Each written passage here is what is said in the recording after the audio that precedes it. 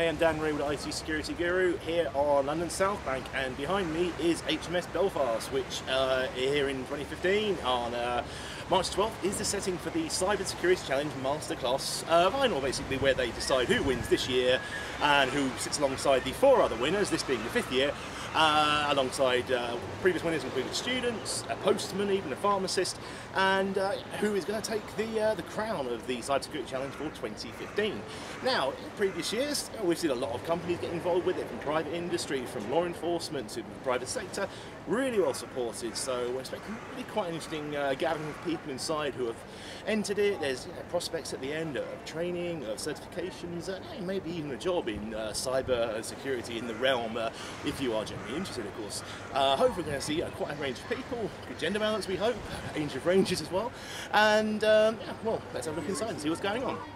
And in fact, what you're going to see is the Cyber Security Challenge and a consortium of cyber experts led by BT, but including GCHQ, National Crime Agency, Lockheed Martin, Airbus Group, PGI, C3IA, and Palo Alto Networks. And what we're really doing, and you can see that's a big pool of experts, is putting the next generation of potential cyber talent through their paces.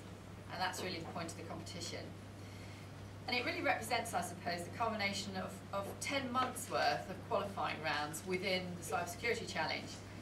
And those rounds are aimed at finding those talented potential cyber defenders.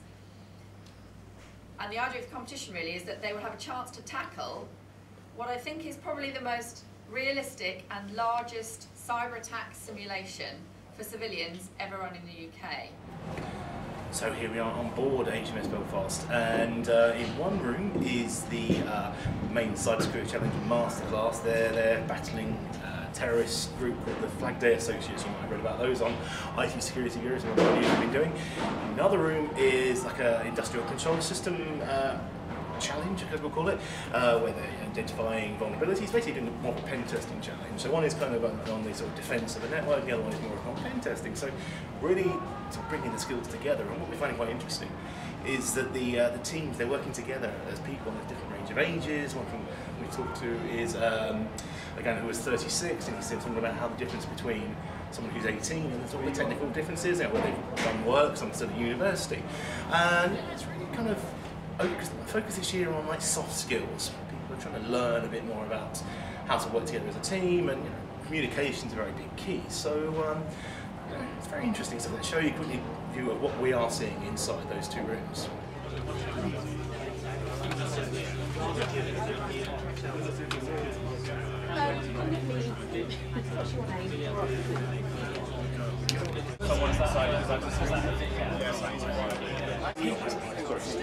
Sure. There's a couple of guys I've already spoken to saying they go.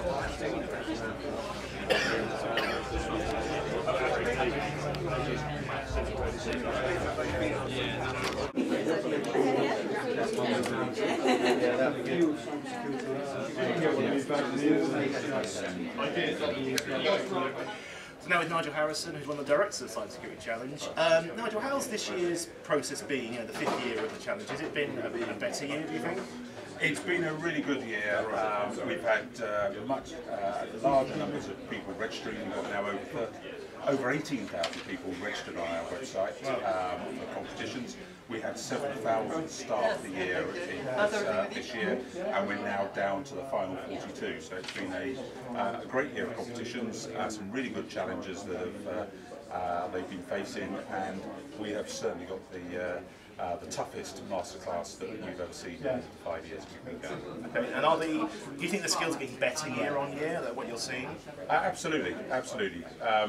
We're getting better technical skills, and we're also getting better soft skills.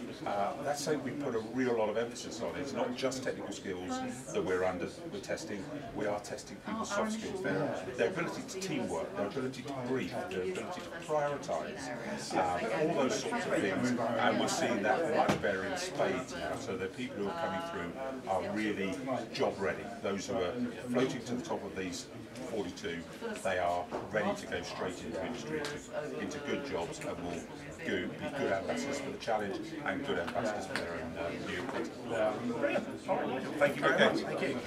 So that was part of the Cybersecurity Challenge Masterclass for 2015, and at the time of filming and at the time of actually editing and putting this video online, we still won't know who the winner is. They'll be announced Friday night at an event, and well, it's a real positive thing once again. You know, as I said earlier on, the 5th year of the Cybersecurity Challenge, another winner will be crowned.